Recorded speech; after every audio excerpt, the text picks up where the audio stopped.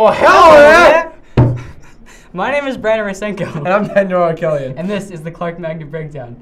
Today is May 2nd, 2018, and our patriotic quote is, "We lived our country as much as they. We went courageously into every action, but we also distinguished the false from the true. We had suddenly learned to see, and we saw that it was nothing but the world left. From All Quiet on the Western Front." Clubs today. Book club at lunch in room 1325, and it's the last meeting of the year.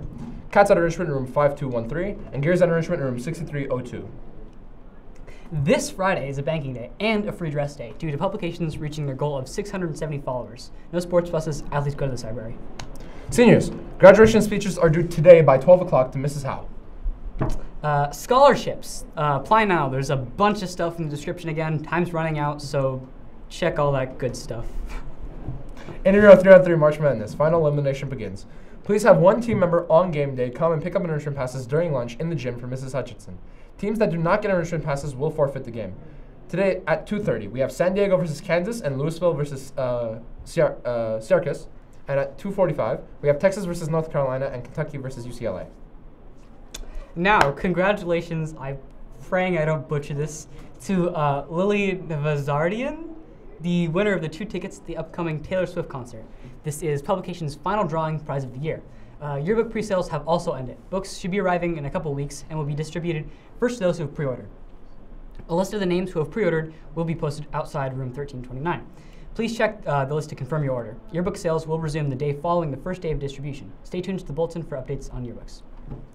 Congratulations, Clark Magnet Science Research students. And I'm, again, really sorry if I butchered any of these names. Martin Tovabekian, Rajwari Gurum, Shiga Gutredi, and Surli Kanabai, and team leader Emily Woods won the grand prize in Streets to Sea competition. I'm really sorry if I mispronounce any of those names. We can't talk. We can't talk. Generation Earth announced that for the first time ever, a team known as A Sprinkle in Time at Clark achieved the first perfect scores in all 6 categories from all 3 judges. The contest tasks students to perform a campus water audit, identify water problems on their campus, and devise a solution. Our team created a series of web apps to crowdsource reporting of water issues to each school in the district. The apps were sent to the administrators at each of the schools to the sites to be used locally. The students won a field trip for their class to the LACOE Marine Science Floating Laboratory on an engraved glass trophy. Great job, guys. Way to go. That was a mouthful. Now, congratulations, oh boy, my turn, to our art and design students for winning 1st, 2nd, and 3rd places at the Armenian Independence Art Contest. We took over the entire contest. 1st place was Manana Kashidorian, 2nd place was Carolina Monagazarian, and 3rd place was Ariel Hovsepian. The award ceremony will be held soon. Great job, way to go. Sorry for the pronunciations.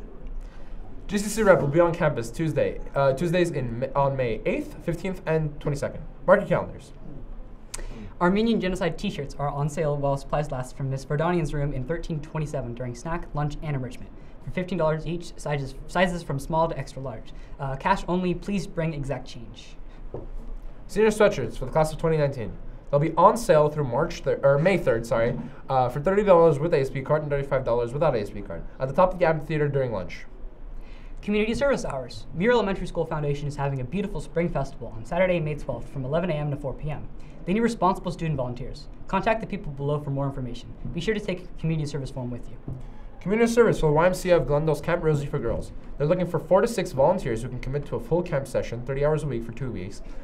And they are hosting 2 sessions, July 9th through 20th and July 23rd through August 3rd. Monday through Friday, 9 a.m. to 3 p.m. For more information about Camp Rosie, please visit the link below. That's it for today, folks. Sorry for all of the bad talking. I'm Daniel Arkelian, and we're signing off.